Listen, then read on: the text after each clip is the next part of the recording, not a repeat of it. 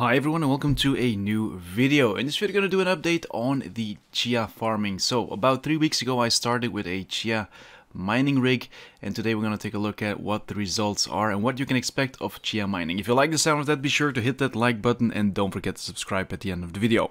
Let's start by taking a look at the investment that I made. So I'm using an AMD Ryzen 9 3900X with a matching X570 motherboard. I've got plenty of memory. This is RGB memory. I had it still lying around, so of course the RGB doesn't add any value and it makes it just a little bit more expensive.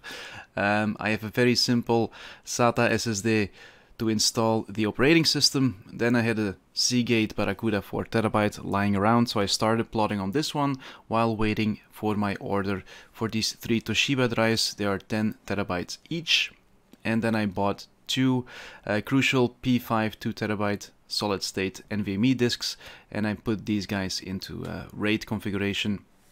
Before I had these, I was plotting with a Barracuda 520, but it was very difficult to get a second one, so I just bought 2 of these. These are a bit slower and their lifetime is also lower, so if you can get those Barracudas from Seagate, they are a little bit more expensive, but I do think it's worth the additional investment. Then a little graphics card, and then there was a case that I still had lying around, so I just added this one to give you an idea of the price because it was a cheap case that I still had.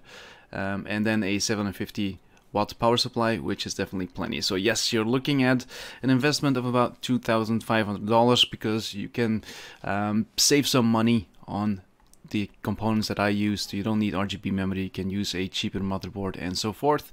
But I do think that you have to count on an investment of about $2,500, which is significant. Now I do want to note that even though this is definitely an investment, the power supply, you can still easily use it afterwards if you stop mining. The case of course as well. The SSDs you'll probably have to throw out. I think the hard drives you should be able to sell because they are not subjective to a lot of usage. It's mainly the SSDs that are constantly being used and written on, and the drives are just being filled once and then you basically leave them. You're not constantly writing on them. Then taking a look at the memory, of course you can reuse it, the motherboard you can reuse it, and the processor you can also reuse it. So even if I stop using this equipment, I can easily sell it as a gaming computer if I just add a decent graphics card to it. So yes, it is a big investment, but I do think there is still some resale value in this configuration, which is almost ready to use as a gaming rig anyway. Then let's take a look at where we started in the previous video. So when I started plotting for my first video, the total network space was 5 exabytes and my estimated time to win was about 7 years. So let's start with the bad news. The network has grown from 5 exabytes almost to 20 exabytes in less than a month, which is pretty insane if you ask me. The good news is that I was able to reduce my 7 years estimated time to win to 6 months, but that does mean that I already have 22 terabyte of my drives filled up, so I think I can push it up to 300 terabytes, which will probably give me a plot count of a little over 300 plots. However, what you can see is that I am passing the plot filter on a regular basis, as you can see here. Sadly, I just haven't been able to win any blocks, and this is why my total Chia farmed is still 0, which is not that unexpected if the estimated time to win is 6 months. Of course, you can be very lucky and you can already win some Chia in the first month of farming, but again, this is very unlikely. So when it comes to plotting right now, I think I'm plotting about 16 plots a day. It's also important to know that I haven't been plotting constantly, especially in the beginning. It was a little bit of trial and error getting all the settings right. If you create a bottleneck, of course, then the whole thing gets stuck and you lose a whole day. So right now I plot in batches of 20. I use a delay of 80 minutes. Next I set memory usage to 4000 megabyte and the number of threads is now set to 6, which hasn't been an issue yet. So I'm sure if you take the time to optimize the settings a bit more, that you can easily get 20 plots a day in 24 hours with this setup, and especially if you use those Barracudas rather than the Cruycials, then I think this shouldn't be any issue at all. This of course brings us to the question, is it worth mining Chia, yes or no? So right now the price is at $660. This is coming down from a price of over $1,500. Of course the entire market has crashed, so there's nothing unique going on here.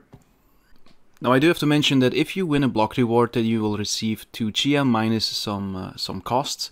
So let's just say roughly right now, if you would win a block reward, you get about $1,000. So if you are able to get your rewards in the first 2 months, and then you would sell all your equipment, I do think you would at least have a break even or maybe a little bit of profit.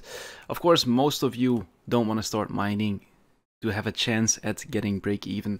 So at this point it's not looking that great, and especially for me right now, I have to make a decision. Do I want to continue plotting, yes or no? Will I keep my current plots and just stop plotting new ones and then farm the ones that I have? Of course this will decrease the chance of winning because the network continues to grow. So if you're still planning to get started right now, go to chiacalculator.com. Then I propose that you click on advanced, don't use simplified. So in my case, we have, let's just put it on tips, put this one on tips as well. So if we plot all our drives, we have about 34 terabyte. Our plotting speed, well, if you're able to plot 20 plots a day and one plot is 100 gigabytes, then we are plotting 2 terabytes a day. And then let's just assume that we are willing to buy up to 100 terabytes in hard drives, which is definitely a significant investment.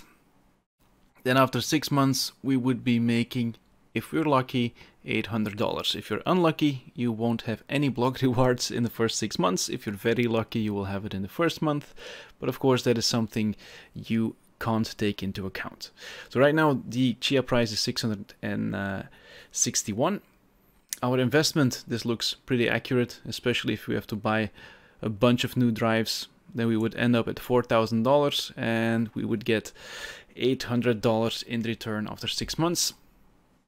Let's just say we're doing this for 1 year. Then we have 1.5K, still not long enough. Let's do it for 3 years. Then we have 4K, still not enough. Of course, we are in a dip right now, so let's just assume that the Chia coin is going back to all-time high. Let's say 1500. Then it's looking pretty good after 3 years. Let's see after 1 year. Then we are, no, so after 1 year we're still not break even. So yeah, it's definitely a risk investing in so much hardware. We also have to keep in mind we are assuming that the high growth rate that we've seen so far is going to stop in 14 days. I think 14 days is pretty quick, so let's just put it on 30 days. So then the return on investment will take even longer. Also keep in mind after 1 year the hardware will be worth less and you'll have to replace the SSDs as well. So I do think the cost is going up even more. So yeah, it's pretty risky. But if you're a big Chia fan, you might assume that Chia is going up to 3K. And then yeah, they will maybe break even after 1 year. So this of course is a very important factor. How fast will the network keep growing? Of course there's a limit. So if we would keep growing for 30 days exponentially, then the network space will be almost 100 exabytes, and after 1 year we are looking at almost, okay, very roughly maybe half a zettabyte. Just to give you an idea, the global data center storage capacity worldwide is estimated in 2021 to be 2 zettabytes. So if we would end up with 0.3 zettabytes, that would mean 15% of all the storage available in the world is plotting Chia. So that is unlikely. So I do think that 30 days is a pretty safe estimate for exponential growth. So the big question is, of course, will I buy a new hard drive, because this one will be filled up pretty quickly and then I'll have to buy new ones, or I have to decide to keep all the farmland that I have right now and keep farming them without plotting any new ones. One thing that I will continue waiting for is the Chia farming pools. They did promise to come out with them, I think last month, so it has been moved to this month, and this is something I'm definitely going to wait for, because this is the only way to farm Chia in a way that makes sense for a normal consumer.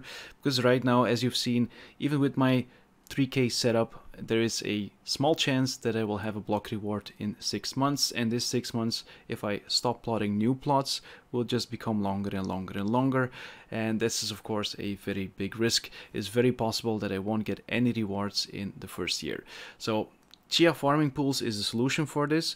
You will continuously, on a daily basis, be getting rewards. Of course, these are small rewards, but at least you have a steady income and you don't have the risk of being very unlucky and not getting any rewards in the first year. So yes, this is definitely something I'm looking forward to. Sadly, they are not out yet. Now, if you really don't want to wait for the official pools, then you can take a look at some of the community initiatives like H-Pool. Of course, there are some limitations and some drawbacks of these systems. You have to share some sensitive data if you want to join these pools. So please do take a look at all the details before you jump in. Then today I was looking at a video of Son of a Tech. You can find the link in the description of this video, or a link will pop up in the top right corner right now. He took a look at the core pool. So this system is a little bit different. You just install their software, and I think, if I understand correctly, you're able to use the plots that you already have and start adding them to the core pool. Again, I'll put a link in the description of this video. I haven't tried this out yet. I personally want to wait for the official pools. I'm not that comfortable with installing these unverified pieces of software. Of course, if you're using a clean system, the risk is very limited, but please do some research before jumping into this type of software. And again, keep in mind, official pools are coming this month. Alright, that's it for this video. If you enjoyed this video, be sure to hit that like button. Don't forget to subscribe, hit that notification bell, and also post a comment, especially if you want to see the follow-up video. So I'll be definitely making at least one more video on Chia, which will be on the Chia pools, and then I guess we'll just have to see if it's profitable, yes or no, and if you guys want to see more videos like this. Thanks again for watching, and I'll see you all in the next one. Bye.